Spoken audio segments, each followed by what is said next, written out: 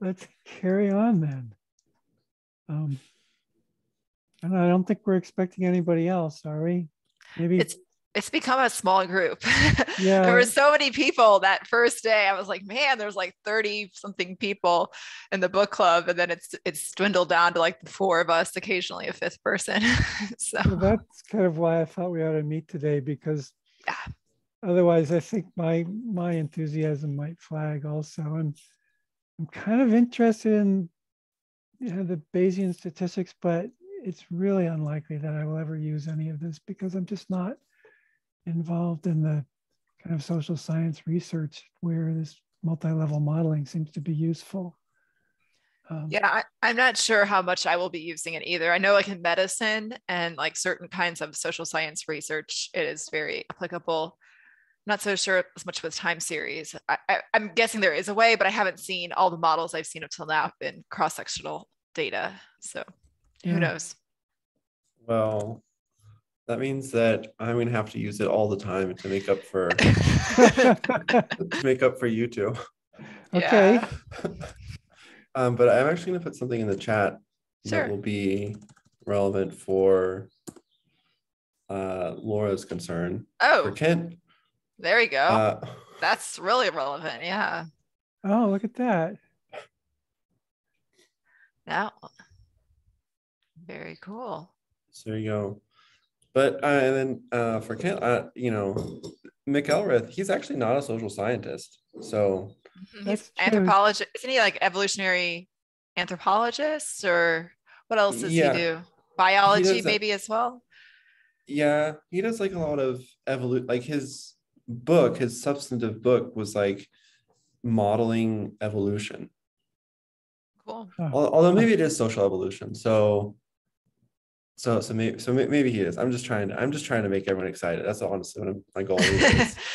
Well, maybe I need to head on over to the Bayesian time series. I feel like there's a few people, if I pulled that out of my back pocket, I'm going to do some bait, would be very impressed, even though they probably have no idea what I was doing.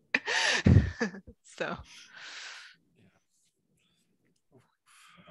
All right. Well, should we start with the easy problems? Sure. Which ones did you do, Justin? I know you said you did pretty much exactly the same ones that I did, so I don't want to. Yeah, I mean, so I'm looking at this. It's kind of a mess. Like just looking at my R markdown, but definitely the first easy ones. And I even made some comments on easy 6 and easy 7, which are ones where we're supposed to draw stuff. I actually did not do easy 6 and easy 7. I was like, nah, I'm not drawing anything. So I just skipped. I didn't even see that there was an easy 7 because it's not in the PDF.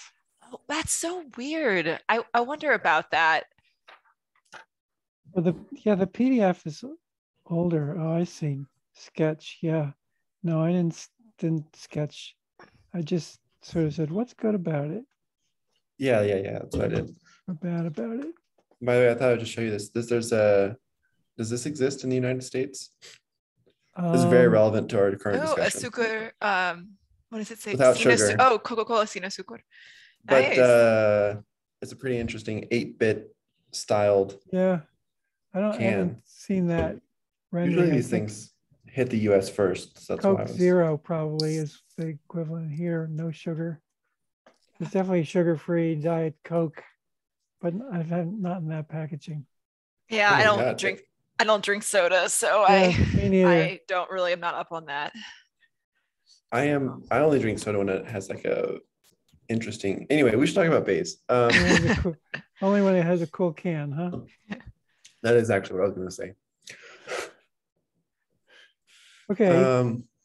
But I guess we can just talk about it. Like, I don't know. Sure. Yeah, I think Laura, your screen probably looks better. Okay, if you think my screen looks better, I mean, I'm happy to share it, but I don't know that it. I'll share it, and then we can just use it as a guide. So. Okay.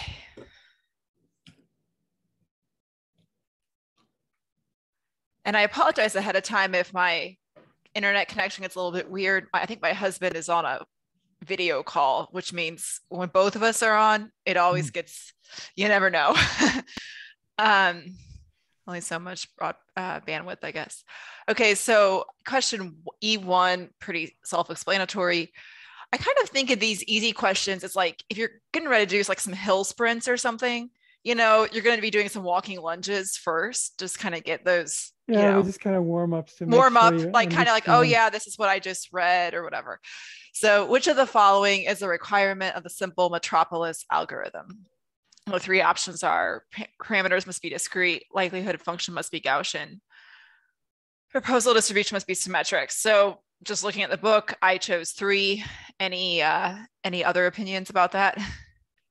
No. Okay. It's pretty explanatory. Question 2, Gibbs sampling is more efficient than the metropolis algorithm. How does it achieve this extra efficiency? Are there any limitations to the Gibbs sampling strategy? So I put, it allows for asymmetry of the proposal distribution. This allows for more efficient, aka fewer steps exploration of the posterior.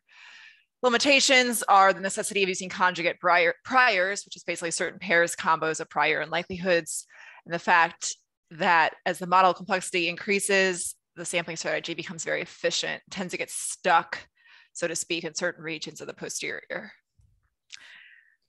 Any other ways of phrasing that y'all have?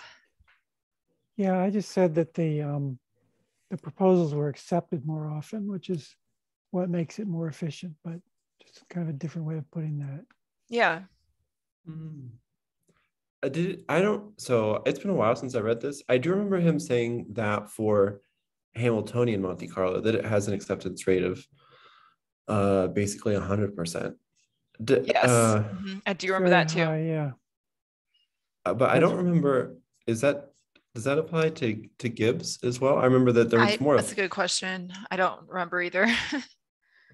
No, I don't think so. It just, they're accepted more often is what I wrote down. I haven't looked at this in a while, but that's probably right from the book. Okay. Let me grab my book real quick and yeah, there's an example of Gibbs sampling. Oh no, it's Metropolis. Let's see. Yeah, there's one comment on figure 9.3,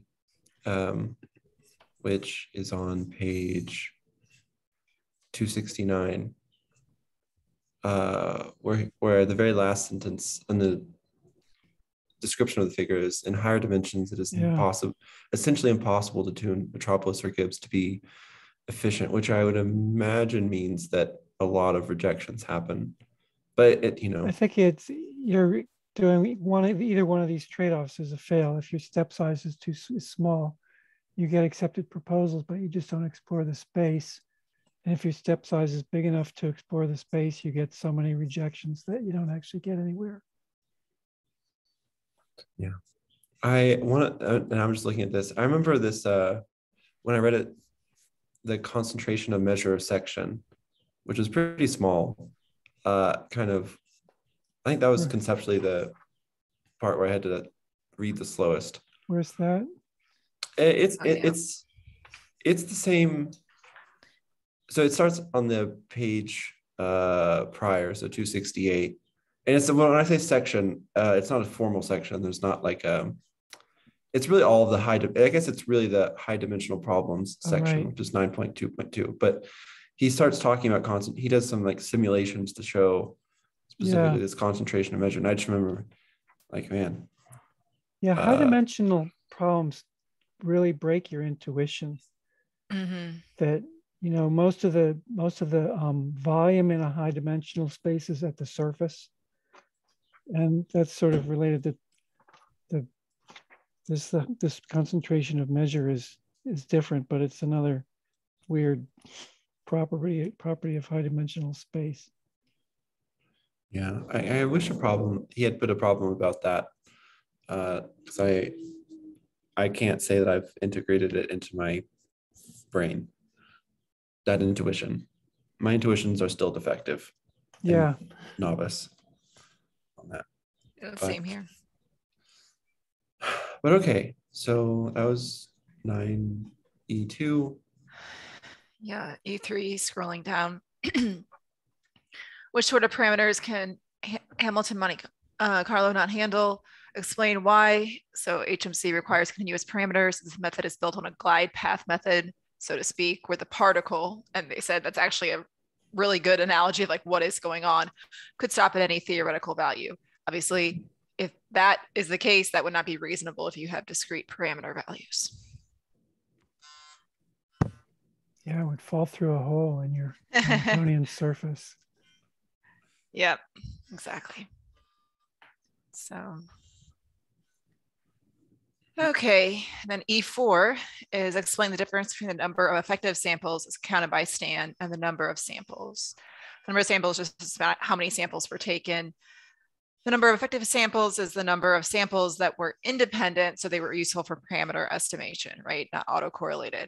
Now, I put the exclamation point in there because it's just getting my mind around this. This can be higher than the number of samples, and Stan is skilled enough to produce anti-correlated samples. So I get the idea of no correlation, anti-correlated. I mean, I get the idea of inverse correlation, which is a different, obviously the opposite side of the coin of positive autocorrelation. Anti-correlated, if anybody has like a mental image that would allow one to kind of wrap their mind around that, I would love to hear it. No, I don't know. That was definitely, that should be in the 3rd edition. I hope he puts an overthinking box for anti-correlated. Yeah. For anti-correlated. Yeah, I almost feel like it's like an article of faith, like, you know what I mean? Where it's like anti-correlated. Anti-correlation exists. Some magic person named Stan knows how to do it. I must accept it on faith. Yeah, I mean, at the risk of being flippant, I don't mean to denigrate any faith-based things, but yeah, that's where I'm at right now with this.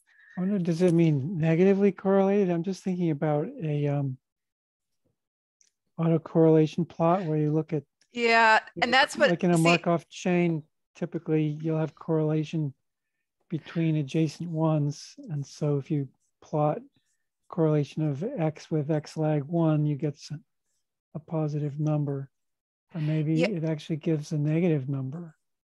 I wondered about that, but then here's the thing is that a negative autocorrelation is still an autocorrelation in my mind, at least the way, now this might be different than if the coefficient is positive, right? But there's still some association, even if it is an inverse one. Yeah. So that makes me think anti-correlated is some mysterious Stan tenant that I have yet to understand. But maybe it is as simple as inverse correlation. I don't know. It's a bit mysterious for sure. Yeah, but I feel like though, so I just did a Google search on anti-correlation, and at least like the top line, I mean, just like dictionaries define it as basically negative correlation. Oh, okay. Well, then why don't they just that's interesting, because then I'm just like, okay, negative correlation is, yeah, I mean, I'm still wrapping my mind, because like you could have like an ARIMA model, or like, just that's a standard like model built on autocorrelation in a variable, and the parameter can be, even if like an AR1 can be negative, and you would still be able to build like an autoregressive model. I would still say that's correlated. So I don't know, maybe it's just a definition. He says you can think of NF as the length of a Markov chain with no autocorrelation that would provide the same quality of estimate as your chain. So that's, I mean, I don't know how you compute that, but it's a definition that doesn't require understanding anti-correlation. Well, the next sentence is that NF can be larger than the length of the chain, providing sequential samples are anti-correlated in the right way. So, it's kind of mysterious. I just said that it's the estimate of the equivalent number of uncorrelated samples that would give equally good estimates of the parameter space. Somehow. I think that's an interesting way to phrase it, yeah. That's basically right out of the book. Pretty close, but it's made sense to me, at least. Yeah. Okay.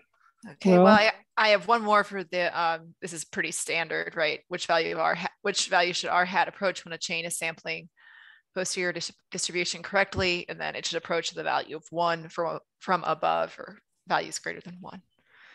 So, okay. Yeah. Just real quick though, so I wonder, do you think that there's a slight typo in that question, and that it should be when chains are sampling correctly? Because to get an R hat, you have to have more than one chain. And because R hat looks at whether or not the chains have converged, because it's a measure of the relationship between the variance of one chain to the variance like within a chain. It's kind of, I mean, I actually don't know if it's calculated anything like ANOVA, but it's looking at the difference between within chain variance to between chain variance to look at that. And I'm pretty sure that no matter how many chains you run, you'll get one R hat value. So it's not like each chain has an R hat value. So I don't know. Yeah, I think maybe it just means like a theoretical chain is sampling the posterior distribution, because maybe the lack of convergence, right, would be indicative that one or more chains are not sampling the posterior distribution correctly. I don't know. I don't feel like I have a good enough understanding of this to kind of differentiate the various ways that it could be expressed. Okay. Yeah. All right. Well, we can leave it there, but it is one from above. That is what the book says. So that is what I believe. The Bayes tenets, right? We can start our own religion now. Or more like Monte Carlo tenets. Okay, so Justin, I know you did the 6 and 7 problems. Do you want me to stop sharing if you want to share? No. So I didn't mean that I did them. So it asks of the reader to draw them. I just commented. I think I did exactly what Kent said he did, which is just saying, like, I'm not going to get out pen and paper, but I'll tell you what the thing would look like. Yeah. So I can just do those real quick. Sure. So, and I hopefully do mean real quick. So 6 is asking us to sketch out what a good trace plot would look like. So what does that mean? It means one that effectively samples from the posterior. And so basically a good trace plot. So the trace plot is the history, basically. So the x-axis is like time, or yeah, we can think of it as time. And the y-axis is the parameter value. And so it should just look like it has a stable mean. And it has, if you were to do like what is that? If you were to put it through some ARIMA machinery, you'd get like what would it be, a 000 process? Is that right? Yeah. Yeah. I just phrase it that way because I know that we have a time series expert in the group. Not sure I'd say that. but basically, what it should not look like is like a random walk. It shouldn't like wander around and have different means depending on like which frame you're looking at. So yeah. And like the keywords there are stationarity, good mixing, which I find that good mixing to be a kind of weird name, but by that he means explores the posterior space thoroughly. And convergence, which is something for which you need multiple chains to check. Yeah, and I kind of had the idea, like I've looked at some plots before, because we've been doing this. If you use the BRMS package, we've been doing this kind of Monte Carlo stuff for a while, right? Because it's and when the chains don't converge, I kind of think of it as, I don't know if this is right, but the posteriors that like are being like there's different, the chains are not coming up with the same answer in the long run of the posterior distribution. So either the samples that are taken are not effective, the number is too low, whatever else. And so you don't have a good solid answer on like what do these chains all, what is the consensus, I guess. Not, it's very untechnical language, but that's kind of how I think about it. Yeah, definitely no consensus, which does mean no convergence. I like that, to personalize the chains. Anthropomorphizing, right? So yeah, it's always a good idea. Not anthropomorphic chains. And then just I really like the word. I don't know if I like the word, but it's an interesting one for a trace rank plot, calling them trank plots. Yes, I was thinking the same thing. That one was like an interesting. Whoever came up with that, I thought was pretty clever. I'm not actually entirely sure I understand it. I mean, I get what it's supposed to look like, but the construction of it, I'm really not sure. It's a histogram of something. It's actually, for each trace, it's a histogram of where it's ranked in each bin. So the way I'm pretty sure it is, and I did reread this part yesterday, so I'm a bit more confident on this than probably any other thing I've said today, unless I introduce myself at some point, would be that so say we sample 4 chains and they have 1,000 useful samples each. So post burn-in samples. So then we have 4,000 basically parameter estimates, right? 1,000 per chain. And so what you do is you would put those all into one, we can think about, I'll put it, they're collecting old household appliances outside. Anyway, so you'd have a 4,000 rows. I'm thinking of it in a data frame. You'd have 4,000 rows in a data frame. You'd basically sort on the parameter value, the estimated parameter, the draw from the posterior, right? So you'd have like the smallest of all the 4,000 would have rank 1, and you'd have the highest estimate would have rank 4,000. So you'd kind of organize you could organize the data frame that way. And then you kind of basically get rid of, I mean, you're going to stop using the information of like what was the actual parameter estimate and just keep the rank. And then that's what the histogram is of for each chain.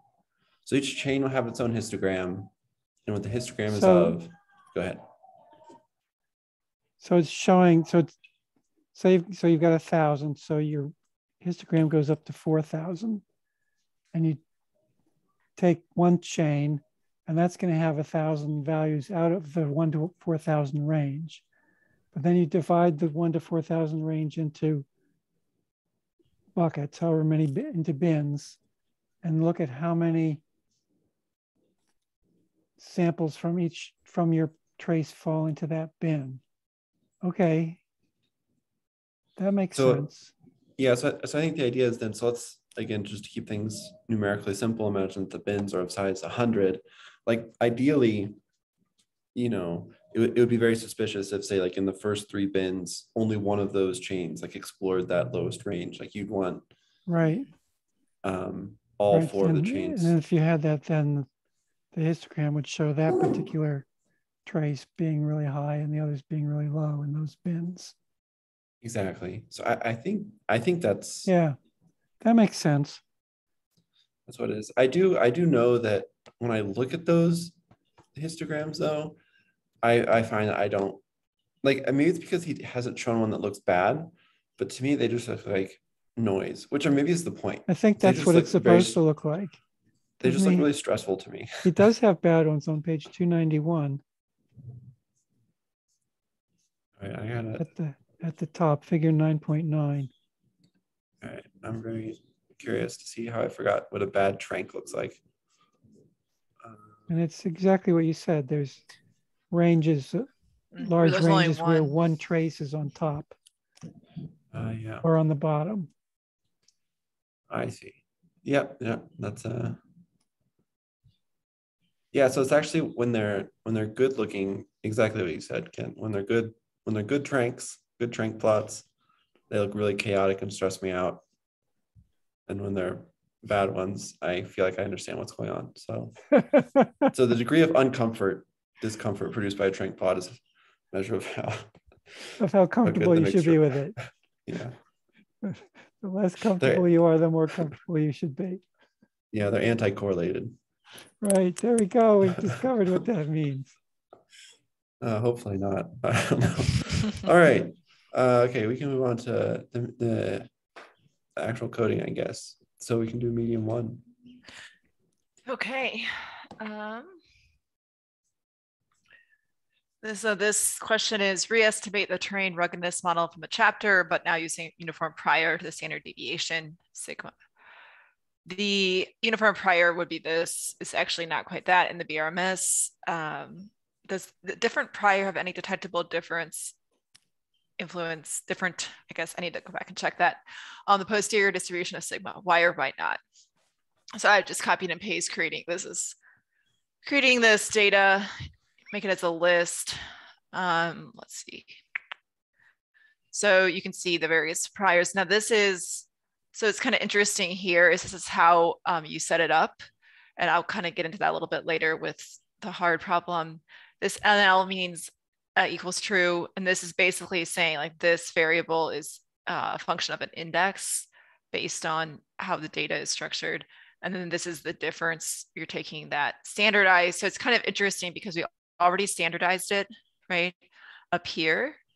So I don't know why they're just doing the standardized and then manually subtracting from the mean, but whatever. So this is a model, and then you can specify the class coefficient, and notice that even the A, right, which is our intercept. We have 0 for the global intercept, and this is a kind of the lower level of that nonlinear model. Then we have these various priors. And then we're going to kind of change it up here and just say a uniform 0, 1. So we get here is this is everything converges okay. So we have, I think CID 1 is for the African nations. And yes, and then this is non-African nations, if you recall that. So we have different intercepts, and then we have different slopes. This is for, let's see, African nations. So it's a positive. And then this is for non-African, so the negative relationship. Notice, interestingly, that we do have our confidence intervals here, right? This one is certainly within, but this one could include 0. It's the tail end, but something to be aware of. So we get this, which is the same, about the same value as before. So here's what I said. The estimate of sigma has not changed despite the less informative and unrealistic prior. It may have taken longer for convergence. It's probably because there was enough data and effective sampling to get an estimate of sigma despite the lack of good prior information. So that was what I found. If anybody else tried it, I'd be curious to see if you found something different, especially if you use like the ULAM or whatever the packages that he recommends, which by the way is not available. I'm using R 4.1.0 and it is not available for this version of R. So. Oh, what rethinking is not? Rethinking is, but there's also an ULAM package, which I stupidly was trying to install it. And it was like, it's not available. So I could have used rethinking. I'm really trying to use BRMS more because it's tidyverse compatible. And I don't know. I feel like rethinking is kind of a, no offense to the rethinking package. It's got some good functions, but it's a little bit of a toy kind of package. It seems like for the purposes of the book, like an illustrative kind of package. And there's like a lot of stuff out there for BRMS, lots of help forums, as I discovered when I went through the hard 3 question, looking for how to specify the formula. So. Yeah. I did it with ULAM. If you want to see, I got Sure. basically the same results. I've been avoiding the BRMS because really? Okay. It's just because the notation is mysterious to me. It is, though. I I'm going to complain about that here in a few minutes. So. And the Ulam stuff, it's like, okay, yeah, it's maybe simplified for tutorial purposes, but that's why I'm here. So yeah, that's true. That's I can understand, I can understand what the model is saying, and that all seems like a good thing. I mean, yeah, and I think, yeah, if you want to share your screen, that'd be cool. Yeah. I think Richard McElreath mentions BRMS in this chapter, and he's like, in his opinion, it kind of can obscure like what's going on or something. So I was like, oh, well, here I've been using it for the past 2 weeks. I think it's designed for people who know the LME4 package, which is okay, a non-Bayesian, very popular non-Bayesian multi-level modeling package. Gotcha. And I think BRMS is using the same notation for specifying the models. So if you're, moving from LME4 to BRMS, it's like, oh yeah, great. Now I'm doing Bayesian and I don't need to learn how to respecify models. But if you're just trying to learn it from scratch, it's like, this looks way more complicated than I really care to bother with. Yeah. So this is the ULAM model from just directly from the book, just really copied from their code. And it's really simple. I actually haven't looked at this recently, but it's basically saying, mu is the intercept plus the slope with the same offset. And for that gives this output here for mean standard deviation. So standard deviation 0.1 and varying between, the sigma, the mean of the sigma is 1.11 and it varies between 0.1 and 0.12, so very narrow. Then if I change sigma to be uniform, that's, I printed these out in opposite order, it gives almost exactly the same results. Interesting. Yeah, lower, yeah. And this is 4 chains, so it should be, everything should actually be 4,000, right? Because the default is a warm up of 1,000 and sample 1,000. That would be, let's say that, no, 2,000. I have because there's 2,000 samples.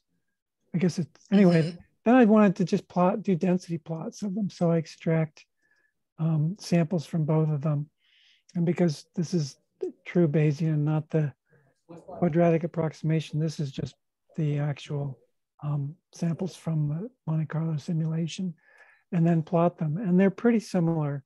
And I thought it was interesting that one of them has a dip in it, but when I repeated it, the dip was in the other one. So I think that's just an artifact of how the random numbers worked out, and not so they're pretty much the same. I mean, I could actually run it again if you want, just to compare. It's pretty quick. Sure. The M91 one actually looks too perfect to me. I'm suspicious. Like that's like a theoretical distribution. It's so beautiful. Yeah, it is. But we'll see if they reverse again.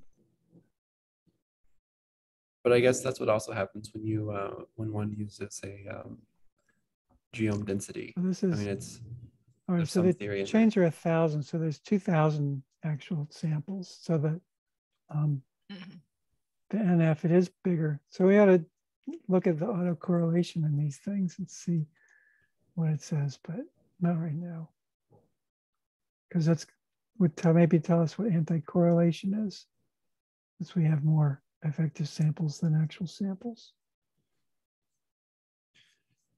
While this runs, one thing that I actually like about the it's almost the same now, 2680. Sorry. Also, that now the 9.1 is not quite as perfect.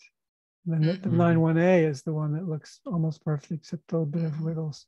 So it's just statistical variation. Yeah. I guess I could tell it to do more samples. It might be interesting. Do that. Don't know how to do that offhand. But one thing. Sampling. I think if you do, I don't know for Ulam. I was going to say I have an idea for the PRMS, but I don't know. Yeah, we just put an iter argument in here. We could say here equals 2,000 maybe, and maybe leave the warm up as, is there a way to specify the warm up? Maybe isn't 2000 already the default? No, it's 1000. Oh, 1000. Okay, gotcha. Can I make this bigger? Here. And by default, it does half of that. But how do I change that? Well, you know, one thing that you can do is go ahead and run just that. do it. Yeah. There's one question that I don't think anyone signed up for, which is asking us to specifically change the warm up. Oh yeah. And see how that changes the effective number of samples. Oh, believe me, I've been trying to change for my problem. I was changing all kinds of warm-ups. Yeah, I think I skipped that one because I was just like, I played around with warm-up stuff in other chapters. Yeah, that's a good, interesting question. Do you remember the results of those experiments? Oh gosh, it was obviously the more iterations you do, the better. I mean, even if you have a really tough distribution, generally you will eventually get there. Generally, I'm trying to remember.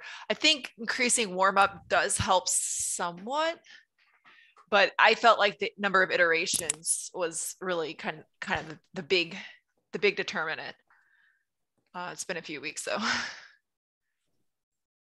Oh wow! Look at how those match really closely. Yeah, it's closer. What are the effective sample sizes on those? Oh, let's see.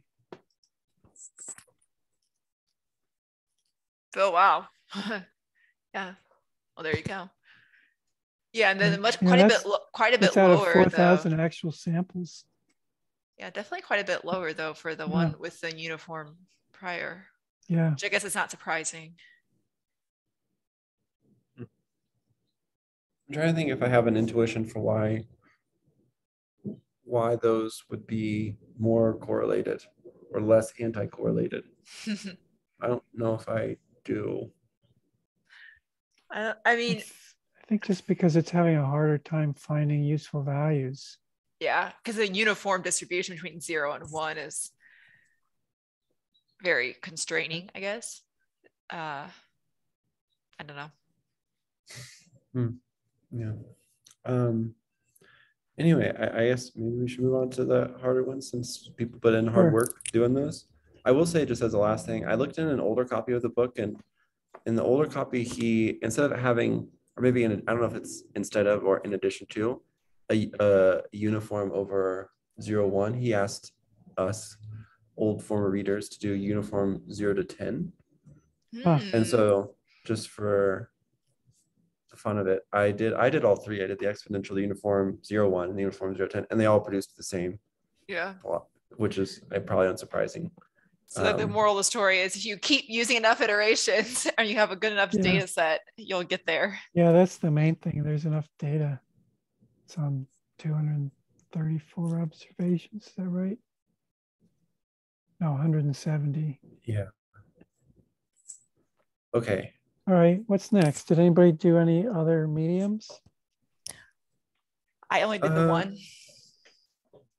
I did.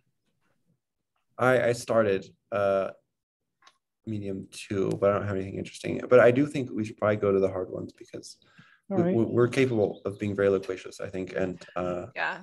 Hey, we're just exploring all the little ins and outs. Would you all mind if I did the hard 3 first? I have to leave like right at a little before 2, just because I'm leading a meeting. So I gotta be there on time. Sure. Yeah, we have managed to fill the time pretty well, huh? Yes. Yeah. All right. Yeah, that's fine with me. Sure. Oh, maybe I did do medium too.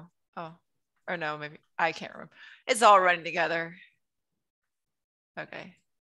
Can you make your right panel smaller so that? Sure. Yeah. Thank you. Good point. Wrap so much. Yeah. So yeah, getting all these different divergent transitions, blah blah blah. Like okay. Okay, so this is the one that gave me a lot of grief. Sometimes changing a prior for one parameter has unanticipated effects on other parameters. This is because when a parameter is highly correlated with another parameter in the posterior, the prior influences both params. Go back to the leg length example in chapter 6 and use the code there to simulate height and leg length for 100 individuals. So I just went to the BRMS guide, and this is what they had. And I'm trying, oh yes. And then he also talks about, in this context for the hard 3, there's a initial list, right? An initial list for both, for all these different parameters, right? So this is how they recommend doing it in the BRMS. Apologies to those of you who are using Rethinking. It's actually a lot simpler in Rethinking, as you all have pointed out. You just name intercept as 10. You could have for different chains, right? So if I wanted to, I could try different starting levels of the intercept for leg, left leg, right leg, etc. sigma. So then he recommends just putting it into like a list where you just repeat it 4 times if you're going to do the same, the same starting for each chain, because we're doing the 4 chains here. So then this model, of course, using the BRMS syntax is there's our intercept, left leg, right leg, all our priors there. And so we have the intercept, right, about 0.98. Leg, these, of course, highly correlated, crazy standard errors, right? Left leg, right leg. It's very hard to measure. It's about both of them together, the coefficients are about 2. Other than that, and we're having trouble with chains converging, I believe. Sigma is 0.63, so just kind of keep those in mind. Okay, so then this is where it gets interesting, speaking of. So he says to go back, and now what we're going to say is we're going to change the prior for the coefficient on the right leg so that it is strictly positive. So it's very easy, of course, in this Rethinking package. He gives you exactly the syntax. Of course, I had to torture myself with BRMS because I didn't want to give up.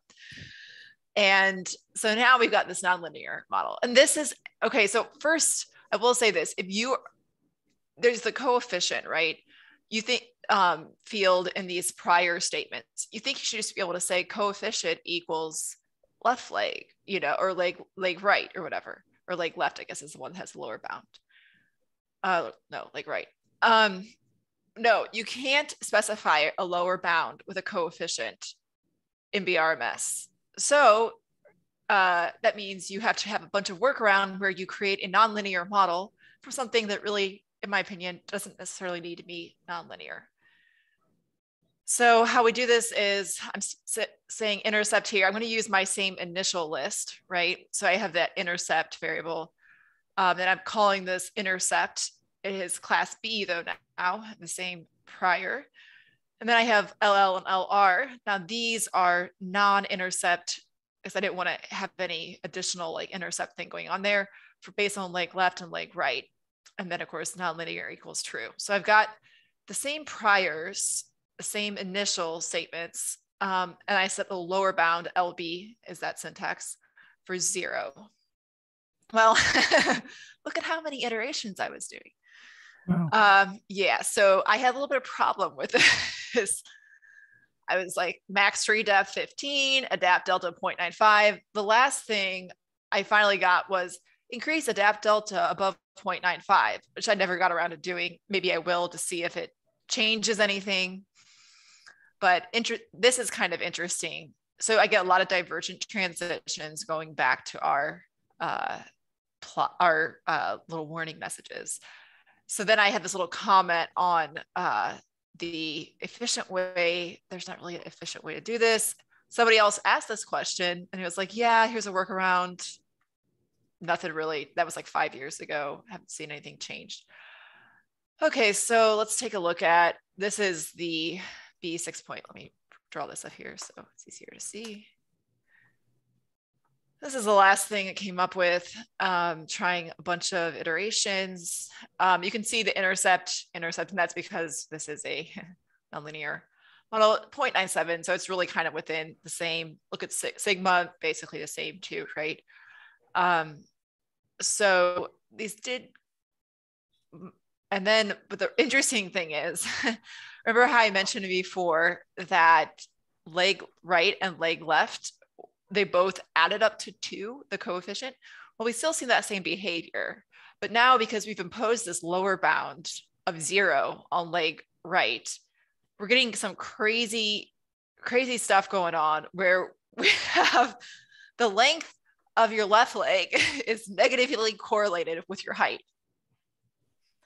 Not believable. So yeah, maybe don't specify lower bounds for when you have a lot of basically practically perfect multicollinearity, maybe is the moral of the story. So any comments anybody has on that? Well, first, thank you. That was a valiant effort on your part. Yeah, it makes me want to try the one from the book.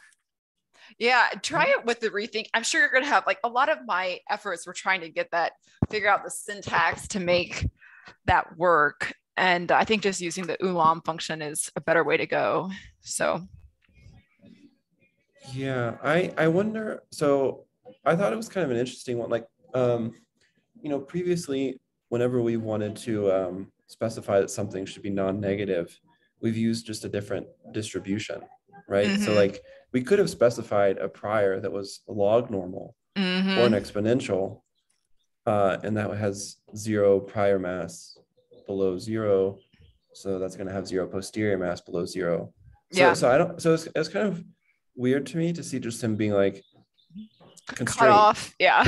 Well, if you want, I can plot this. I can plot this. It's kind of interesting to see. You can see these like really flat distributions. And then let's see here. Oh, it's going crazy. Why is that taking so long to plot? Well, let's hopefully it'll load here. But yeah, this distribution is worth looking at because it's, so here's our leg right. Right, you got this like cut off here. So it's almost like this is skewed now because this is skewed. That's right. This is like skewed left because they kind of need to add up to I do exactly because the correct thing. So when you constrain one to be positive, the other one is going to be essentially constrained to be negative. Yeah, because we can't identify the coefficients separately. We know they add up to around 2, but you know. So yeah, and then the chains, interestingly though, the chains, all these iterations, probably because I did so many, seem to mostly-ish converge. It's pretty small. But I mean, there were a few divergent transitions. So yeah. What's going on in that output? It looks like there's like and the chains, like maybe it's, I don't know if it's my screen or if it's might be Zoom my screen. Something. Yeah. But just like, what is that baby blue middle? I don't know. And I need to figure out how to get that. Maybe that's something related to the divergent transitions. And that might be something I can play around with and see if I figure that out. But yeah, it's like, are they converging? It's just like a mass of, because this, yeah, what is going, I don't know. Yeah, I should export it and see. I don't know. I might play around with that, let you guys know if I see anything, figure out what's going on with that. Or if any of you guys want to do this problem and see what you find. So. I mean, I did do this. This was one of the ones that I accidentally did. Yeah, what did you find? It's basically the exact same thing. I can share one. Yeah, sure. Oh, I can't. Oh, there you go. No, I can. So I guess you can see my screen now. Anyway, so it's basically the same thing. So here's VR. I do like that you can use the pairs function. Yeah, you can't use that on the VRMS output, which is a negative for that. But yeah, so here there's this perfect, the scatter plot shows, you know, the perfect negative correlation, -1 correlation. At first, I do remember, because I wasn't thinking about that they had to add up to 2. So I was kind of worried that BL has quite a bit of mass that's non-negative. Sorry, that has a lot of positive stuff. So I remember that, oh, BR has to be positive. Yeah. So in my head, I was like, oh, so BL has to be negative. But then I remembered that that's not the case. So I felt better about that. Because they have to add up to 2. So anything here that's below 2 needs to have some contribution from BL. So I was like, oh, okay. Anyway, the point is that it's the same graph that you got, Laura, or the same. I like this better though. It's a lot, the visual is better than the just simple plot. It is. And one thing that I had never noticed before, because I don't really use like GG pairs or pairs just in general, is that they actually encode the magnitude of the correlation into the size of the font, which I thought was funny. I guess I've never had something before where most correlations are basically 0 and then 1 is maximum. But so here you see this is a huge -1 and then everything else is tiny, which.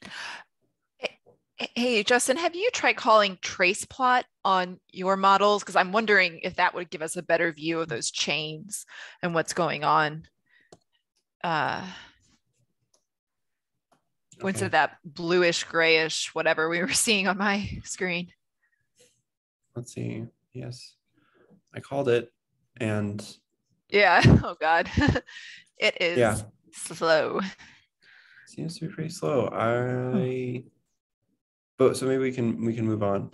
And I'll let you know if this ever stops running. I have trace plots of those because I've just been running it while we're talking. Maybe the fact that you're sharing on Zoom or Justin, that might be it. I don't know. Maybe that's a bit weird. But all right, so I think there's. Kent, did you have you signed up for a hard? I did hard 1, yeah. Let's see. Let me find that. Forget what it was. Oh yeah, this is kind of fun. It's all right. Let me share my screen again.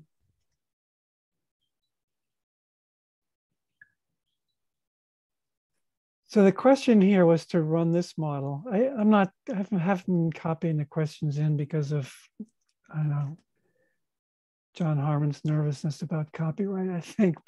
But it's to run this model and say, what is it doing? So it's just sampling from the normal and Cauchy distribution, since there's no constraints here. It's not telling to do anything. And let's see, I think I've thrown away the plots, but I probably still have the. And so, actually, no, it was the trace plot that was more interesting. So this is pretty fun, I think. The Cauchy distribution is pathological. It has no mean or standard deviation. And the reason for that is because it has a lot of probability mass arbitrarily far out in the tails. That I read the one definition of it that made sense to me is it's the distribution of the intercept on the x-axis of a line projected from a point above the origin with a uniformly distributed angle. So if the angle is uniformly distributed, it's going to get out to infinity with pretty good probability. And you can see that here. So this is the trace plot for the A, which is normal 0, 1. So it's kind of like what you'd expect. It's got a mean of 0, and it's sort of centered around 0, and then doesn't it get any bigger than basically plus and minus 3 standard deviation, plus and minus 3, which is 3 standard deviations. Whereas the Cauchy distribution, first of all, this scale is completely different. This is minus 100 to 50. So it's like la-di-da, very nice around 0. And then every once in a while it says, I think I'm going to go off to the moon for a minute and come back. And that's what it does. So here it's going down to minus 100 and up to plus 50 and greater. So that's what it's doing. And it just shows that the Cauchy distribution can have arbitrarily large values with significant probability. And yep, they show up. So that's all I've got for that. Nothing particularly deep, but I thought it was kind of fun to see. It is interesting. Now, the y equals 1, is that just basically saying y is I think constant, or just you have to specify something there? That's what I think, because y doesn't appear anywhere in the actual model. Whereas, that's not even a formula, really. Here, that slim has this log GDP standard, and the rugged standard. These parameters appear in the data, and here there's no parameters, so it's just estimating these with no constraints. Is my interpretation of it. Say, okay, I'm not giving you anything to settle this down, so just show me the prior, basically. If you take the prior and you don't have any likelihood, then your posterior is the same as the prior. My question, I guess, would be, do either of you think that that's equivalent to just doing R norm and like R Cauchy? Yeah, basically. Although I wonder how many effective samples we got. I saw that it was less for Cauchy. By the way, Laura has to leave like right now. Yeah, so. I will head out. Okay, bye. Thanks. Good to talk to you guys. Week. Onward and upward, right? Okay. See ya. Bye. See both of you next week. See ya. Bye.